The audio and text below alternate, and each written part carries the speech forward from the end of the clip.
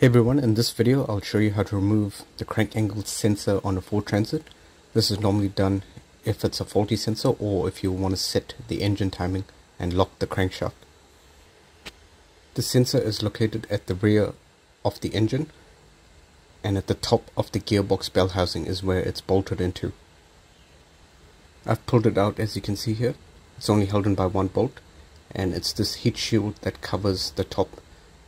So what you have to do is slide the heat shield backwards, so it's clipped in, and you just slide it back and then pop it out. This is the bolt that holds it in, and it's normally thread locked in with a medium grade thread locker.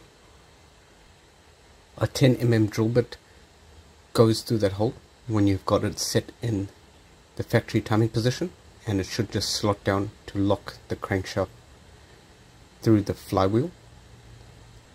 So looking at it from the top, so this is what it looks like.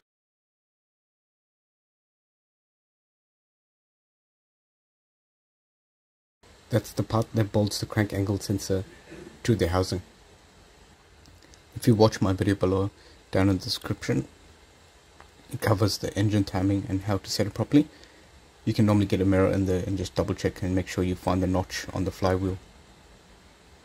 So just for reference, remember that's at the back of the engine on the gearbox side, so it's opposite the starter motor, which is normally on the passenger side on a right-hand drive vehicle. It's on the opposite side. This applies to most of the Ford Transits from 2000 right up to about 2010, and the Transit used here is the rear-wheel drive version. The front-wheel drives are similar to this. Thanks for watching, everyone.